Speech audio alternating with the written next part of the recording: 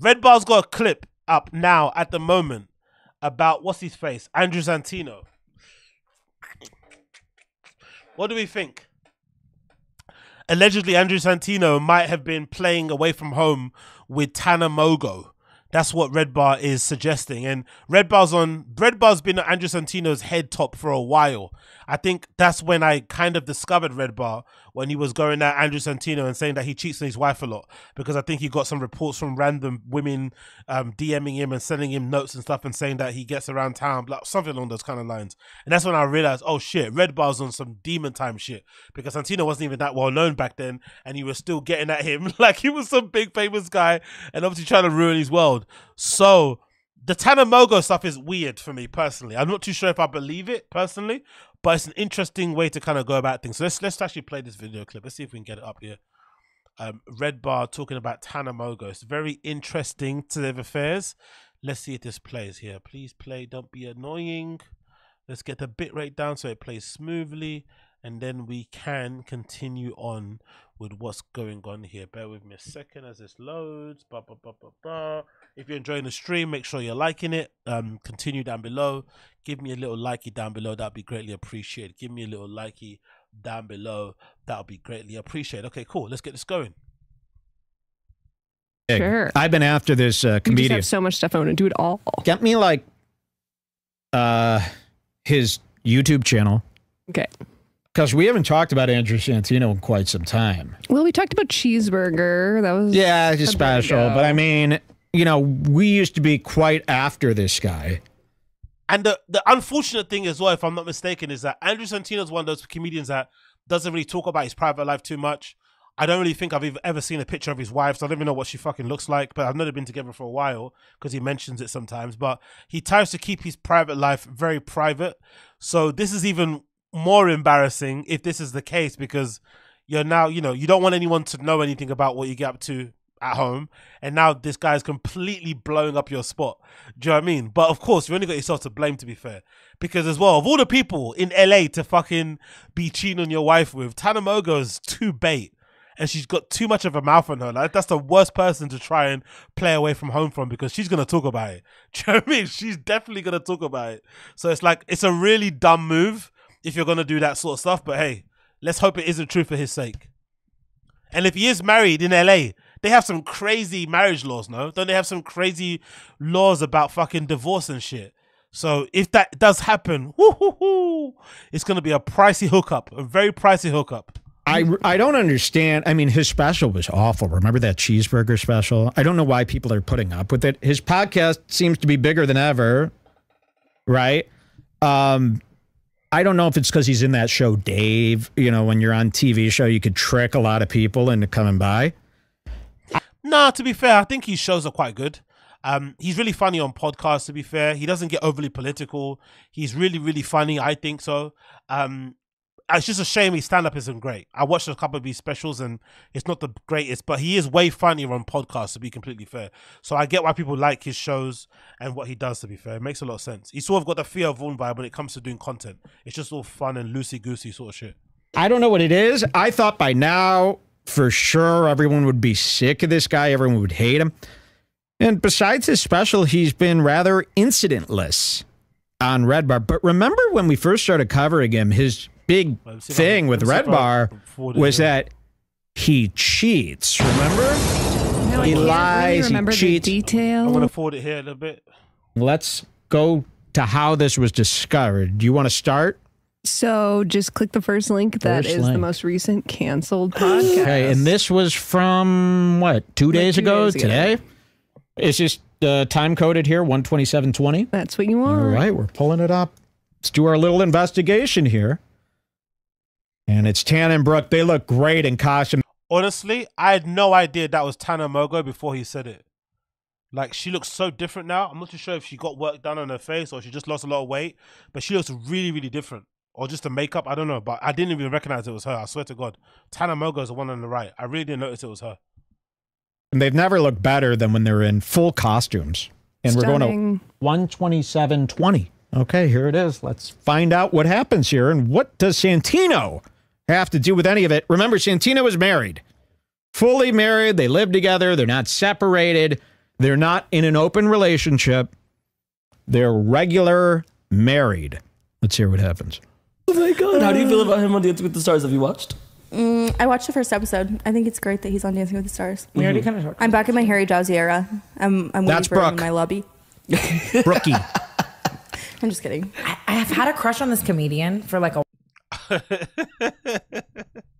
I love that she's just on a podcast, probably browsing her DMs or looking at her timeline and just throw out. You know what I mean? Just I love these just throwing out these truth bombs, just this, you know, these little things on your pod and just ruining somebody's life. It's fucking incredible. The LA scene is fucking crazy. You're just sitting there like, so I wait to suck this guy's dick so much.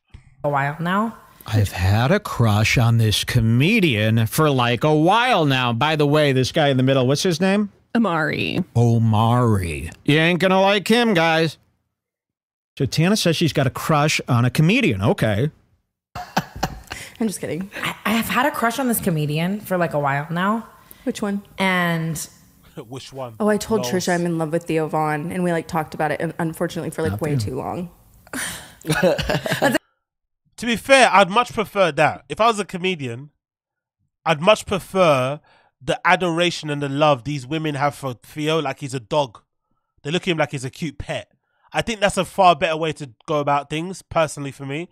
I wouldn't want the whole association and the whole label of being the one that's trying to hit everything that's moving, because it's a bit weird and I don't know. I think I'd have way more fun just being the guy around the crew of these people just hanging out and shit like a Theo would be, right? And whatever it may be. But I think the whole kind of being a lad's lad around these type of people is really can easily backfire, especially if you've got a wife and a family at home.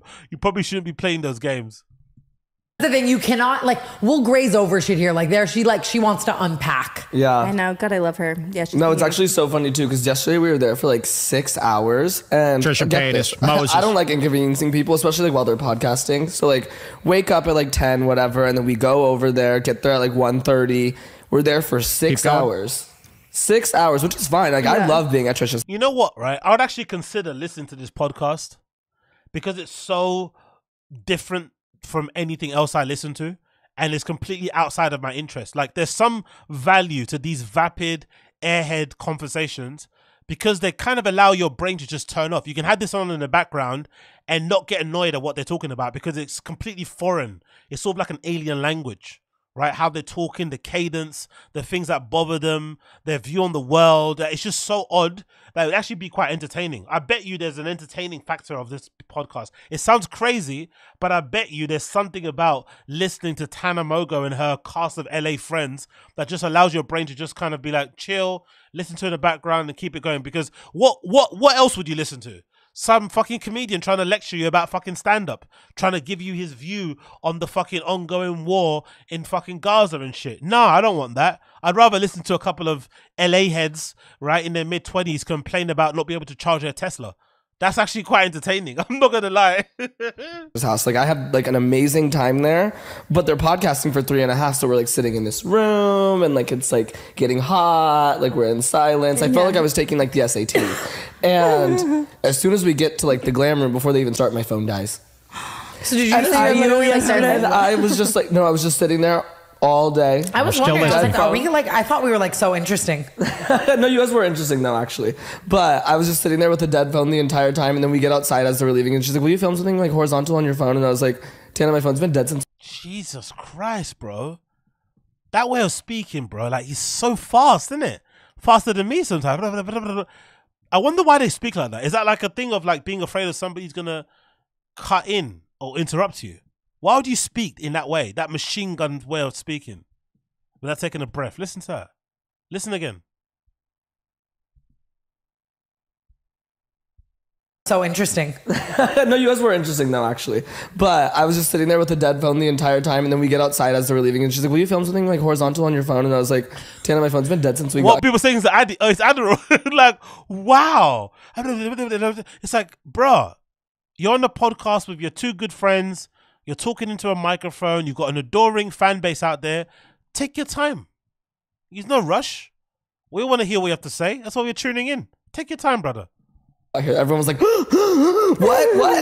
It's like, okay, wait. I need to actually explain this to you really quickly. Here we go. Listen to this. Okay, soon. Stand-up comedian. Really I've had a big crush on him.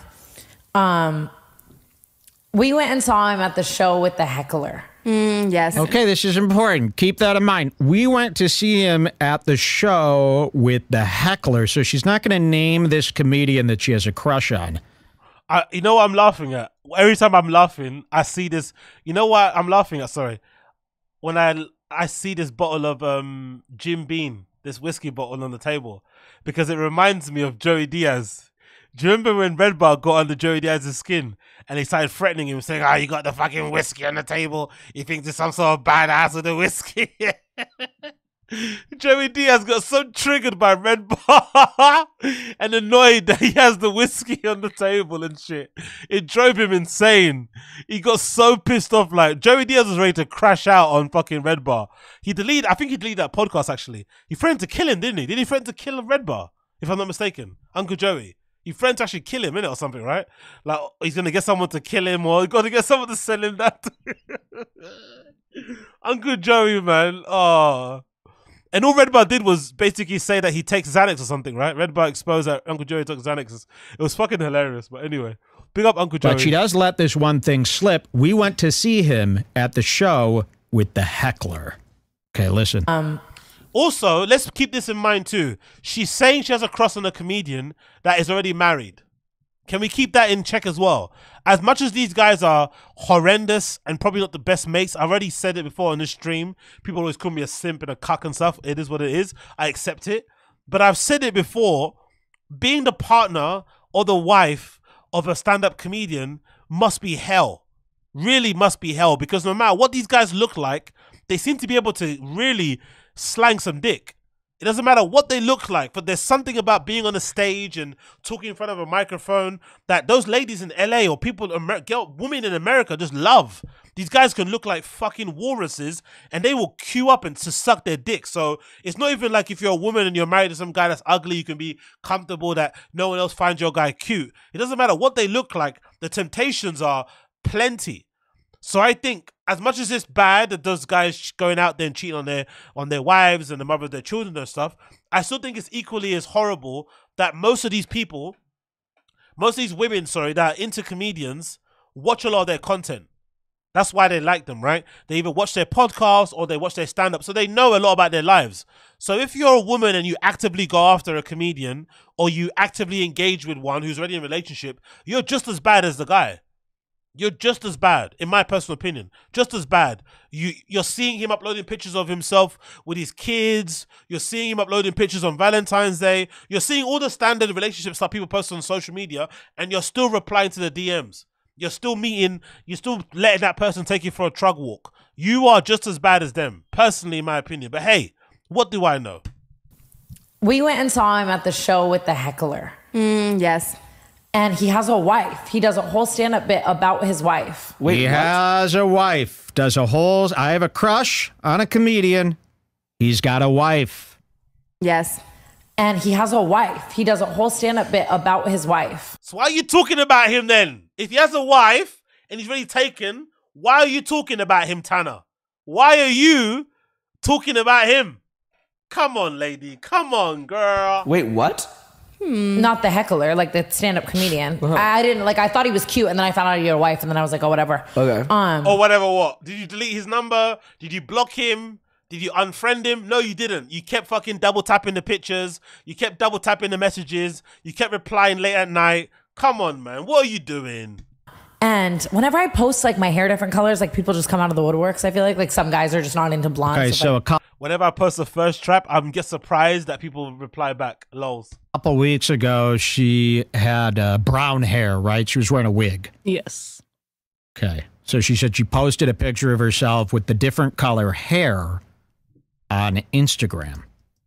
Whenever I post my hair different colors, people just come out of the woodworks. I feel like some guys are just not into blonde. So if I post, that's what happened to me when I dyed my hair. All of a sudden, literally the polar opposite guys were interested in me, and it's so hurtful too, because it's so hurtful that some guys like me brown and some guys like me blonde.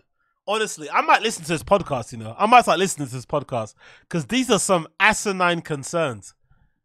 It actually hurts my feelings that some people like me blonde and some people like me with dark hair. It's like, what? Okay, I'm going to listen to you. This is quite fun. This is so dumb. It's actually entertaining. Like sometimes it'll be like my crushes being like, you've never looked better. Like, and then I'm like, The heckler. The heckler did say that to And me. she debated, literally like rose out of bed and she was like, Amari, I'm going to the hair shop. Yo. What language is this guy talking? He sounds like XQC.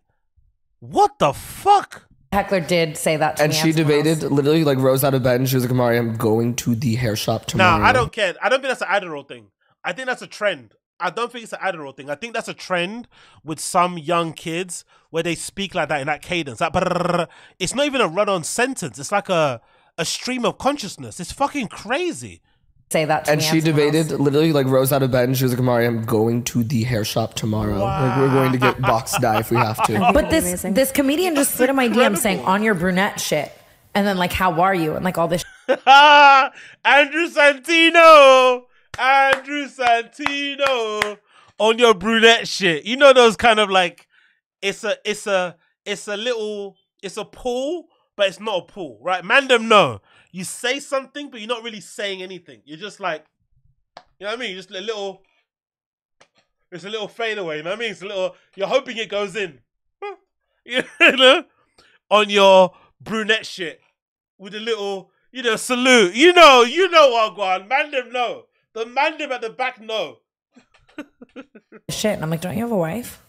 Maybe he. Oh my. She didn't say that in the DMs though. She said don't you have a wife in her head, you know? Her little thingy downstairs went, "Meow," but her head said, wife. You should have said that in the fucking DMs, woman, okay? I got Ice This Spice. comedian slid into my DMs. What did he say here? Let's hear that one more time. If we have to. But this comedian just slid in my DM saying, on your brunette shit. And then like, how are you? And like all this shit. And I'm like, don't you have a wife? Maybe he. Oh my God, Ice Spice just asked where the party is. Okay. Oh my God. Okay. Go ahead. Honestly, Joe Rogan would hate Tanner, innit? She's literally on her phone the entire podcast, isn't it? Joe Rogan would hate Tanner Mogo as a guest. Joe Rogan would hate Tanner Mogo as a guest. She literally sits on her phone the entire pod. She just sits there talking on the phone while Joe Rogan would hate her as a guest. So I hear this. Yeah. And I had a little memory tingle. We actually, I think, watched this podcast on the show. Okay, the so you episode where hear this? Tana interviews Whitney. Yes. Okay, so we're going to go to that next podcast, right? So she said it was a comedian that she saw on a night where she went to a comedy show with a heckler, a guy who ended up heckling the show. So we're So I going to had a go little back memory in tingle. time. Yeah, she was doing a podcast with Whitney about a month back, right? Yeah. Couple months. Okay, what time are we going here? 1:13:15. 1:13:15. Okay, let's see what happens here. There's Whitney looking nice.